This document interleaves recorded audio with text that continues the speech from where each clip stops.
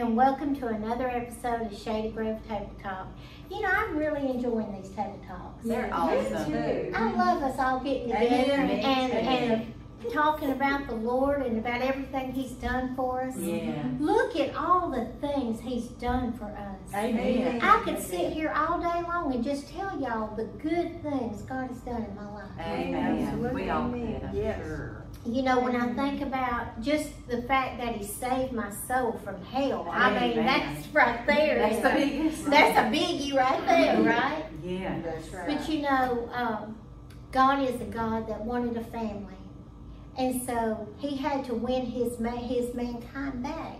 He had to buy His creation back. The Word says that God so loved the world that He gave His only begotten Son, that whosoever believed in Him would not perish, but have everlasting life. Because He loved His creation so. You see, God is a Father. And He loves each and every one of His children. That's right. And you know, today is a family day. Today we're going to meet with our sister Connie Dennis and her son Brandon Dennis, and we're going to talk about family a little bit. You know, last night, and let me do this because if not I'll interrupt when I shouldn't. Let me introduce you to my family sitting here. This is my mother, Nan Ruby White, and she is Sister Nan Ruby White. Amen. This is my pastor, Lisa Hayes, my friend Donna G. Holcomb, and my friend Connie Dennis. That's right. Amen. And my friend and part-time son, Brandon Dennis. Amen. I've loved him many years. He was part of my class when he was just a young boy. And we were called MDMs. Yes. My son came up with that name, so I can say that. Okay. We were modern day Moses. Yes. Oh, that's cute. We were here to make a way for another generation. That's right. That's That's correct. right. But anyway, I had many children in there that I loved, and we really had a good time together. Oh, that's wonderful. And it's so wonderful that Brandon's here with us. Oh, it again, is. you know? Absolutely. I was listening to Brother Copeland talk. Did y'all watch the Southwest Believers Convention? I saw some of it, yeah. A little bit. I recorded it so I can go back and watch it, the That's ones good. that I didn't get to see. Right. And Mother and Donna Jean were talking earlier about how when they were young, they didn't have air conditioning. We didn't either.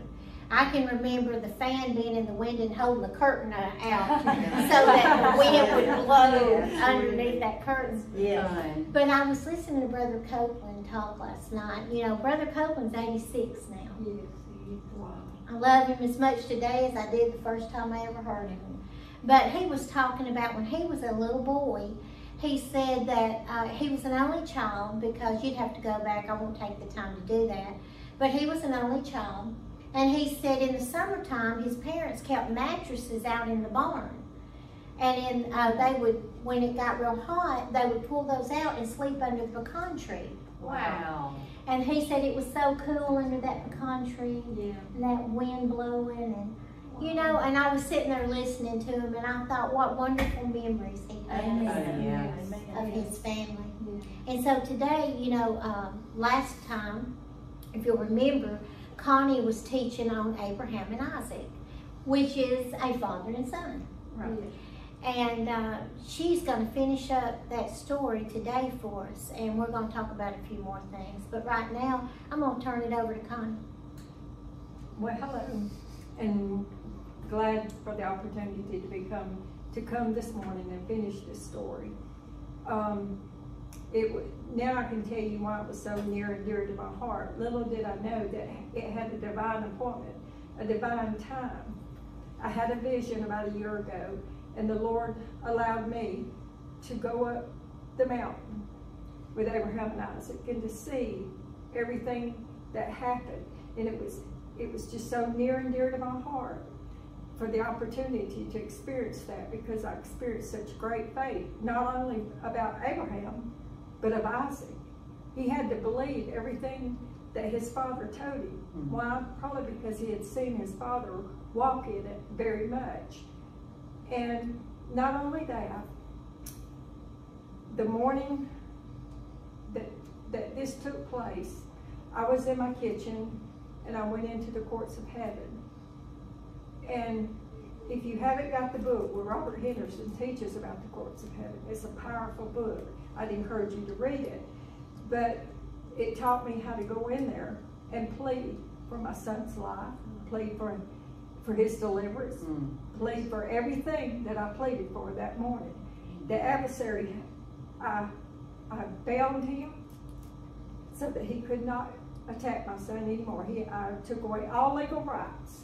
And he was apprehended and put in jail so that he couldn't affect him any longer, nor my other son. But anyway, that particular morning, I was up doing that. And after I got through with that, the Lord said, okay, remember your vision. Lay your son on the altar now. Amen. Lay him on the altar of sacrifice. Give him totally to me. I surrendered it all. I said, Lord, I lay him. Who better to take care of him than you? That's right. I give him to you. And so Donna Jean called, and she said, we got to pray. Something's going on. She said, it's not good. I don't know what it is, but something bad's going on. And so we prayed together. Now this was all divine appointments, but I didn't know it was for my son. And so I was getting ready that day to go about what I needed to do, and I got 2 text messages from him, and it said, help, help. But I never seen those 2 text messages. I wasn't supposed to at that time, because he was at a point in time that he was having a discussion with God. Oh, wow. God had him. Yeah. I laid him on the altar. So anyway, then I got a phone call from him. He said, Mother, come get me now. I'm dying. And I said, what, son? I said, are you sick? Yes, just come get me now. Hurry, I'm dying. And he was, wasn't he? Yes, absolutely. He was. He was. And if you had not heard from the Lord and y'all started interceding at the time that you did, praise God. Yes. And so there again, I can't stress enough that all this had a divine arrangement. A week prior to this, I seen him, the car that I had given him, it had wrecked. And I seen him in a wreck. And I knew I had to find him, but God's GPS found him. And so the Lord showed me that the car that I seen that was caught in the thicket, where it was at, and he couldn't be seen, all this was part of it. It was not necessarily a car wreck. It was a wreck in the he, Yeah. well, he was, but it was a show that there was going to be an end to all this. Yes. And so anyway, going back to, I came and got him, and just to see. I knew he was in trouble, and he was angry. He didn't look like himself. I seen every spirit that he was housing that day. I got in the car with me, and he was acting out in anger. He was in such pain and torment. And he said, Mother, I said, we're going to the hospital. He said, no. He said, they will not help me. And I said, yes, they will. I heard from heaven. I've heard from God. They will help you. No, Mother, you don't understand. What I'm on, they're not going to help me. I need you to take me and get some of that. And so I said, no, I can't feed you death, but I can give you life. Yes. That's good. And so I said, we're going to the hospital. Yes. And I knew, and he tried to jump out of the car. And it was a volatile situation, and I bound it in the name of Jesus. I knew if I could just get him to the hospital. And they agreed they would see him, and they welcomed us with open arms. Praise God. They were, because he had a divine appointment to be there. Amen. He had had a discussion with God also. So I knew everything was going to work. Well, we were in the hospital room, and I had went out to go to the restroom, so the doctor came in while I was gone, and they told him, Brandon, what we're fixing to minister to you to help you with the withdrawals it could kill him. I didn't hear that part. I didn't know that part. Right. So I come back and I was sitting in the room with him. Well, somebody in withdrawals, they flip flop. They can't be still. They can't. It's all of the monitors. They had on him come off and everything. So he wasn't being monitored at that time because God had him. Amen. Okay, but I was sitting there in the chair and I was talking to him, and all of a sudden his body just got shaking really, really bad. And I said, Brandon, why are you shaking like that? Why are you shaking? And he wouldn't answer me. And I got up and I touched him and I said, Brandon. He was total irresponsible. You know, he was not responsive. Responsive. Yes, responsive. And so I said, Jesus. And so I run out the room and I said, y'all get in here. My son, he's not responding to me at all. I said, y'all get in here. Something's wrong. And so they come running in, and his chest had rose, and they started mashing on his chest. And all of a sudden, his eyes opened. But Jesus, while I was in the hall praying, the Lord told me, he said, this is that time. This is that time. The old Brandon left, so the new Brandon, there was a transfer.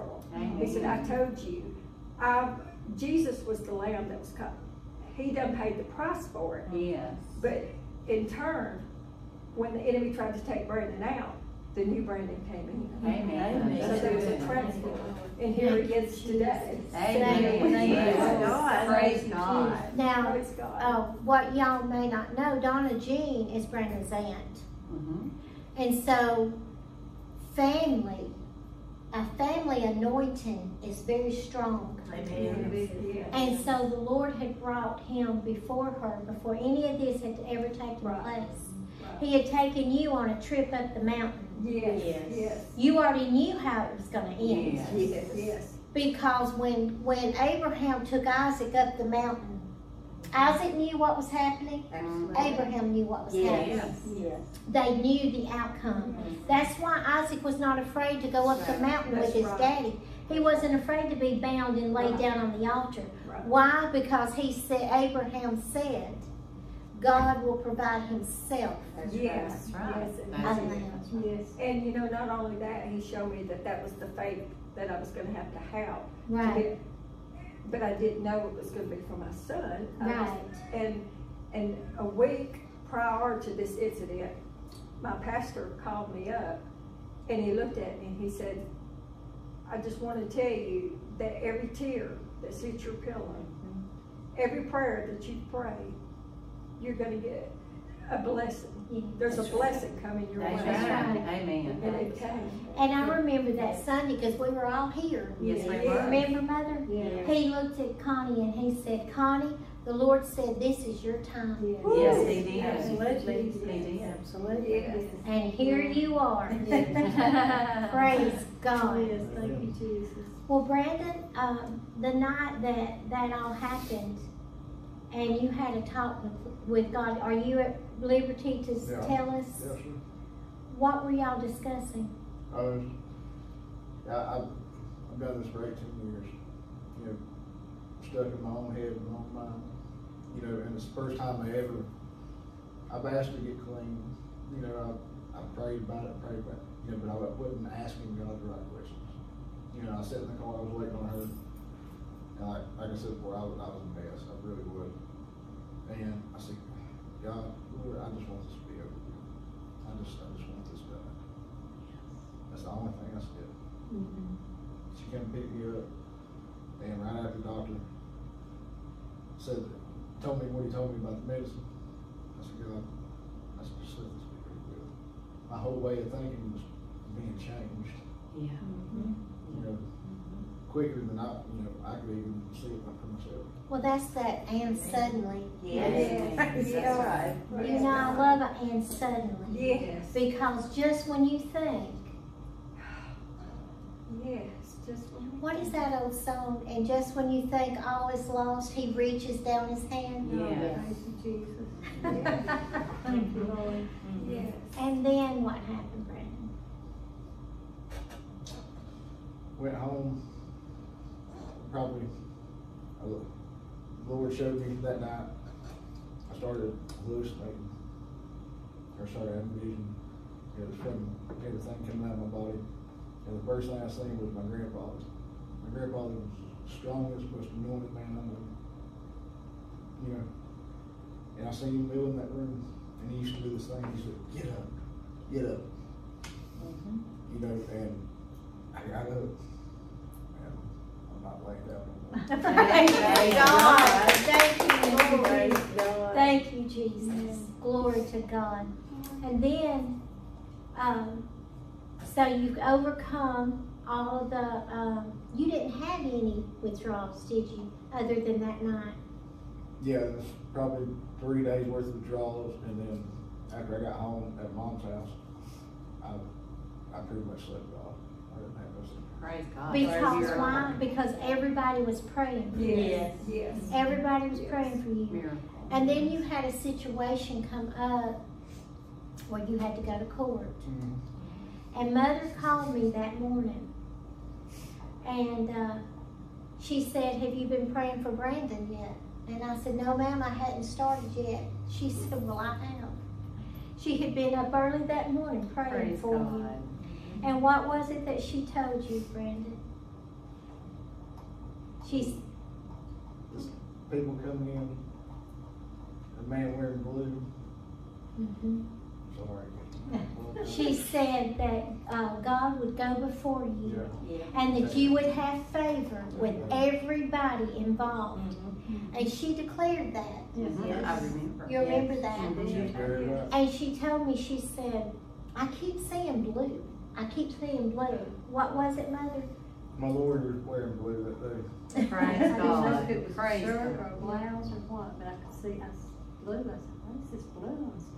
Wow. We thought it was Jesus. We thought it I was. didn't know. You know, I thought my mind first went to the blue sash. You always see Jesus wearing, you know? Yeah. Well, you know, I went downstairs and there's a gumball machine. I thought I gotta have some gum. But it was- Really? Was what? Yeah. And Green, so red, blue. I got 3 for $1, so that was, you know. Right. And I thought, when did people She get come 3? up to me and said, "You get one." And he picked one. What'd you pick, Brandon? But You're the supposed to blue- say blue. Yeah. But anyway, I told him, I said, Father, Son, and And Holy Holy Ghost. Ghost. Now I know why. Yeah. Because he went before us. Yeah. He And did. his, Yeah, that's that right. was his system of government. Yeah. Everything that he was walked into that Right, courtroom. right. And so that's why he showed, and he picked one, and I said, it wasn't about the one that you picked. You could have picked any of them. Mhm. And you would have had a win-win Right. situation. Oh, Yes, that's yes, good. yes. That is so That good. is good. Yeah. And you know, when Mother was describing to me what she was seeing in that courtroom, I could see it. You know, it was Wow. like, Yeah. and so it had already went before you.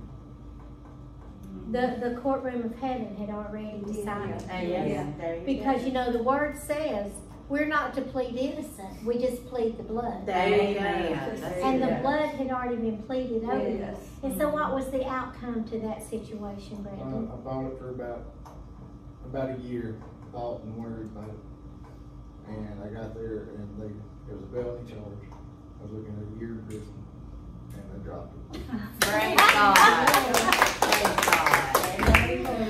All because people were praying. Amen. Praise God. You know, nothing happens That's in this right. world unless somebody prays. Absolutely. That's why it's so important who's over your prayer team. Amen. Donna Jean's over our prayer Yes, team. she is. And you know that when you send in a prayer request, she's going to pray the word. Amen. The word is going to be prayed over. That's The right. blood's going to be applied. That's right. You know, when someone's hurt and they get a bruise, you know what that bruise is there for, right? The blood rushes to the surface to That's right. protect that area. Yes. That's what that bruise is. Wow. It's where the blood has rushed to the surface. Yeah. Because it's trying to help that injured That's right. area. Right. That's exactly right. Well, when one of God's children is hurting, the blood shows up. That's Amen. That's good. And the That's blood right. takes care of that injury. That is Yes. Amen. Yes. Amen. Let me be quiet a minute because I'll start preaching here in a minute. Y'all go ahead and ask Brandon or whatever you want to say. Brandon, did you have any visions while you were hallucinating or anything that just triggered that moment when you knew that you were going to change? Yeah, I did. You know, me and my wife got separated 7 years ago because of, you know, all the things, the road I was going down. You know, and she took my son because she's trying to protect him more, you know, because and I'm glad she is. You know, but I had a lot of dreams about me and him being back together, Praise God. and that's what's keeping me going today. Praise God. God. Praise Praise God. God. Yes. And you will be. Amen. But you'll be a better dad, Amen. Right. better man, That's right. because you're putting God first. Absolutely. And it will happen, Brandon. That's right. You just keep going ahead, putting Jesus first, Amen. and then everything else will follow. That's right. You know, I don't know how, yes, I do know how to say it. All I want to do, especially, I've always wanted to serve the Lord.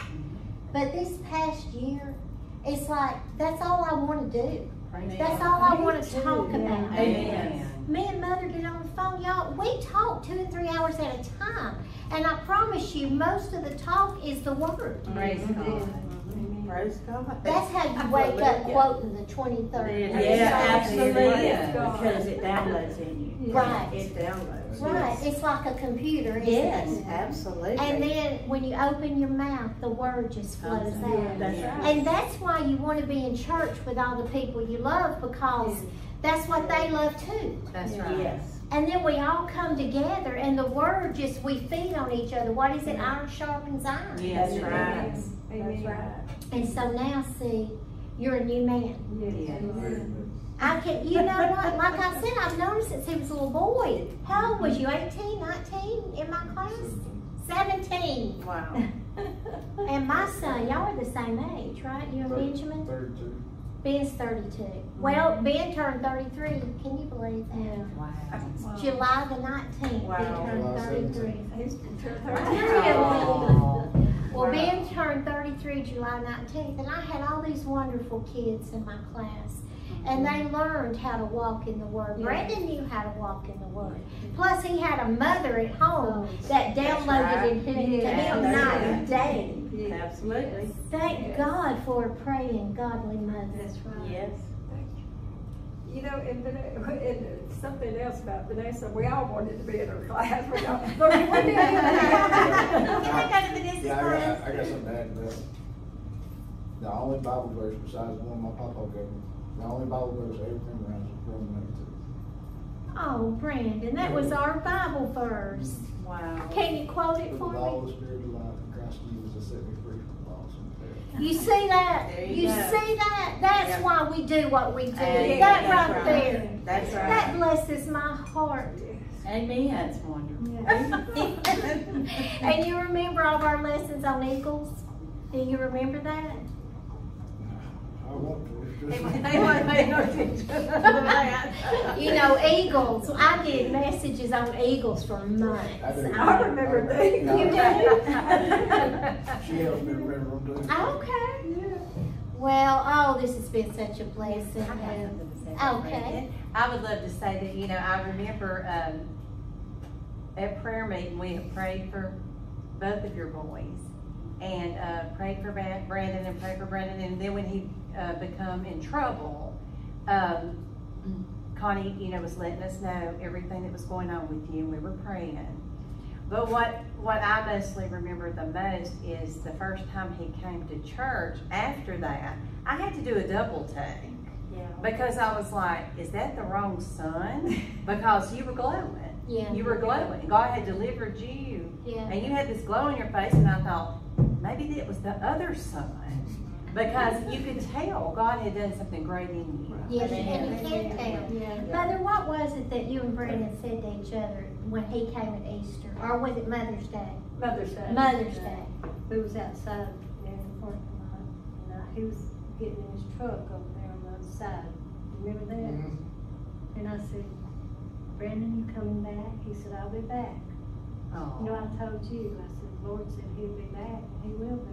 And he is. Amen. He's back. I never Mother forget told that. me. Go ahead, Mother. It was so, you know, when he said that, I knew he meant it. Yeah. Praise God. She told me that when she got in the car. It had a bite to it. Yeah, Yeah. And he said, I'll be back. yeah. Amen. And he was. He was putting the Amen. jacket on. He Praise said, I'll be God. back. Praise Yeah. God. Hallelujah. Yeah. Hallelujah. Oh, this has been good. So good. Connie, thank you for sharing that vision with Yes. us. I tell you what, if you have a prodigal out there, even, it doesn't have to be a prodigal, it's a promise. Have faith. God will show up. He may not have been there yet, but he'll be there right on time. Don't give up on the promise that he's promised you. That's Right, right. that's Amen. right. And we are promised all of our loved ones. Yes. We He are. says, the word says he will adorn us with them. Amen. That's Like right. jewelry. That's right. They'll be draped on us. Mhm. Well, Connie, have you got a scripture for us? Yes, I did, and my son wanted to read it. All right. Yeah, I'm gonna let him read it. John 8:36. If the Son therefore shall make you free, ye shall be free indeed. That's Praise right. God. Amen. Thank you, Free. Jesus. Amen. Praise That's God. right. And you know what, Brandon? The more truth you know, the more power you're going to walk That's in. right. Amen. So Amen. a lot of walking to do. We all do, don't we? Yes, we do. Now, Brandon, you're going to be ministering one of these days. We'll make the announcement when the day is Absolutely. decided. But you're going to give your testimony here, aren't you? Yes. He's going to give his testimony, a full account of it at Shady Grove. That's our church. That's where we go.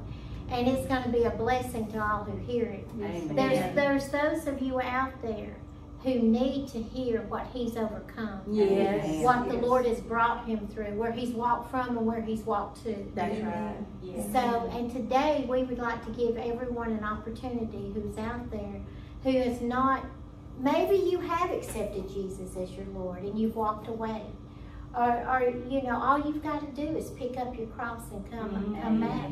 And what I mean by that is you just say, Lord, I sinned, I messed up. That's right. Forgive me, cleanse me with the blood of Jesus. Yes, absolutely. And walk back into That's the family. right. Amen. And then there may be those of you who have never asked Jesus to come into your heart.